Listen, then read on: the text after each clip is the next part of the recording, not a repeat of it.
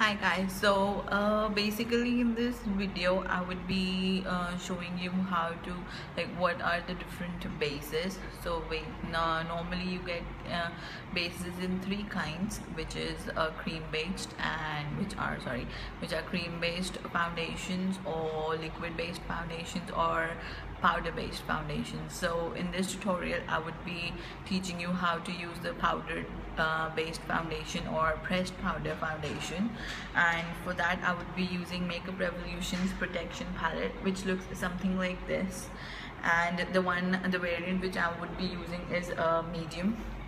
So it comes with three concealers, one pressed powder, a shade for bronzer, and a blush and a highlighter. So it's a pretty good palette, you're getting pretty much everything in it. Now the trick is you could either just use a sponge. I'm going to be using this sponge, cut it into two halves so I can because it's too big, so you can always use cut it into half and use half of it for once. And these are disposable and very easily available, and you get smaller ones as well. I prefer the smaller ones because they're easy to reach out under your eye or the inner corner, and so those ones are better, and they look something like this, but I've run out of those. This one is a dirty one, so I've run out of these, so I'm using this one because this is as you can see, slightly bigger. So anyhow, so you can use the pressed powder with one of these sponges or one of the other sponges which you normally get with pressed powders, which look something like this. So it's not really a sponge, it has got a cloth kind of a thing. I got this with my loose powder from Krylon, and I could have used that one as well, but I prefer using this, and you'll know why. So what I'm gonna do is, you can use your pressed powder directly as well. Just put it on the sponge, put it all over, just blend it over your face, or you can just dip the sponge in the water. Make sure there is no excess water, so it should not be the water should not be dripping. I've already dipped it, so make sure the water is not dripping, but it's wet enough. So what I'm going to do is I'm going to take the product on my sponge. So I got the colored sponge specifically so you're able to see the product.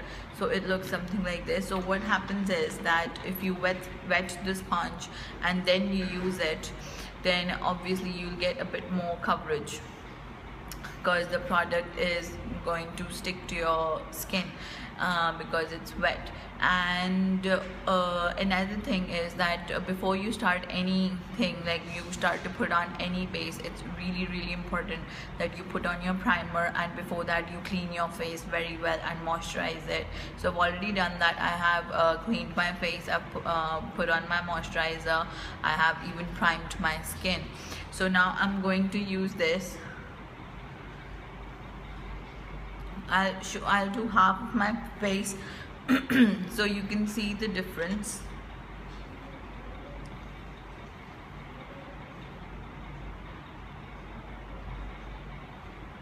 You can go over your eye as well.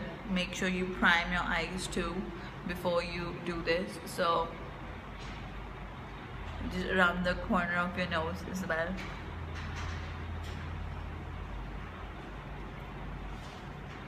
Never ever, this is a really important step, which is never ever forget to do your neck while you're doing your base, because even if you get the color wrong, it would not be as much visible, just because it'll be covering your neck as well, so it would not look that silly. So I've done half of my face and I don't need to powder this one. So that's the difference between powdered foundation and liquid and cream based foundation. You don't really need to powder the powdered foundation once you're done with it. So you can see the difference. This one looks more evened out. All the redness from hair around my cheek is gone, and you can see the redness over here, and even my marks, it's it gives you some coverage, not as much coverage as a liquid foundation would give, or a cream based foundation would give.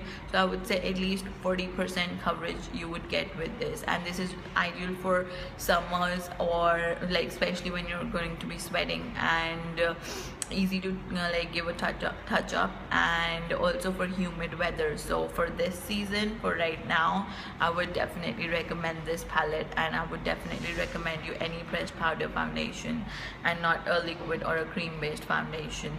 So I hope you liked the video. Please comment below, and if you have any queries, you can just drop in a mail, and please subscribe to my channel. Thank you so much. Bye bye.